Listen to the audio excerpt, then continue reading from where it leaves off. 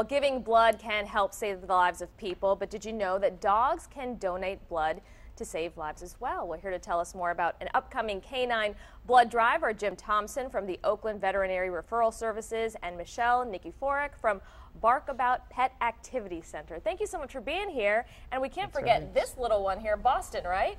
That's right. Very, very cute. All right, so talk to us about why a dog would need a blood transfusion. Right. Blood transfusion, just like in people, is necessary. It can be life-threatening or critical for trauma or ingestion of a toxin such as decon or rat poisoning. Yeah. And sometimes dogs can get something where the body will destroy its own red cell, so it can be from red cell destruction.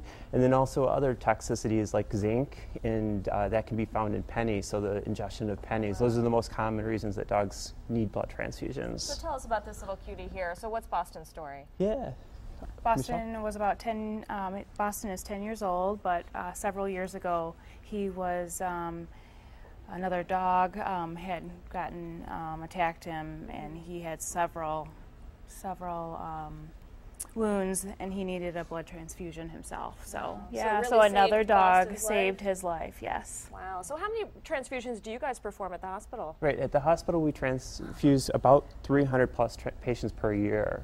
And the great thing is that when a dog does donate blood, we do something called component therapy, where we'll break it up into the different parts. And so one dog can donate and save the life of maybe 3 or 4 dogs. Especially in a little dog like Boston, he only needs a quarter of a unit. So one dog can viably, in a small dog like this, save 4 different dogs. Oh wow! So, yeah, now we've got Boston's attention. He's like, all right, I'm ready for my close-up.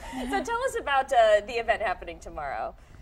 Tomorrow from 10 to 3, everyone's welcome to come on out, donate blood, and there's tons of different life-saving different stations to do more preparedness. And where are you guys located? On 23, just west of Hayes in Shelby Township. Okay, and so this is something you guys have done before. So, because we were just looking at some pictures, what has the response been like in the past? Wonderful, yeah, definitely a great response. So we'll have a lot of activities for the dogs tomorrow, for everyone tomorrow, so come on out. And are you in need of blood from these animals? Yeah, especially in the summer months, a lot of people are traveling and they may not have the time to bring in their dog to donate, and we're constantly looking for new donors. Okay, good information. We'll have fire trucks out there and ambulance for different things, All right, wonderful. And Boston, 2 thumbs up, Boston's doing well? Yes, Looks Boston's great. doing great. I love the little tag there. It's got a little survivor on his collar there. Thank you so much, guys. You. We'll have more information on our website, WXYZ.com. Just check the scene on 7 Section.